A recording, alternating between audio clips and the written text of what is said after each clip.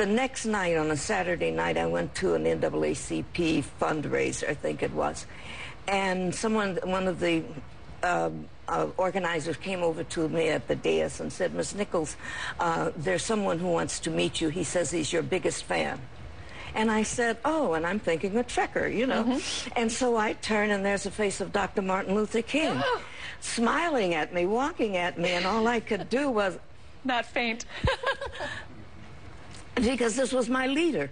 I see him every night on television, marching and all of the things and changing history. And he walked up to me and he laughed. He said, yes, Miss Nichols, I am that fan. I am your greatest fan. And so when I finally got anything to say, I said, thank you so much, Dr. King. I'm going to miss my co-stars. He said, what are you talking about? And I said, well, I told Gene I'm leaving. He said, you can't. Oh. Don't you know who you are? To our movement, to everyone who's... You are there in the 23rd century. You've created a role that has such dignity and everything. It's powerful. You cannot leave.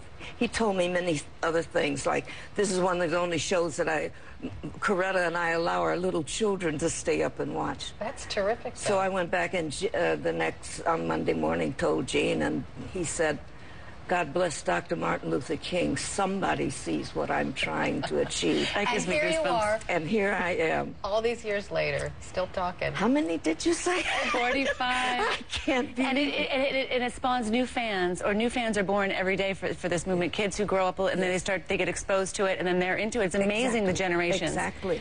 And that vision. So look forward to seeing the documentary. This documentary is amazing because this young man who didn't know who his father was set out to do it, and now what's so amazing about him is he's becoming his father.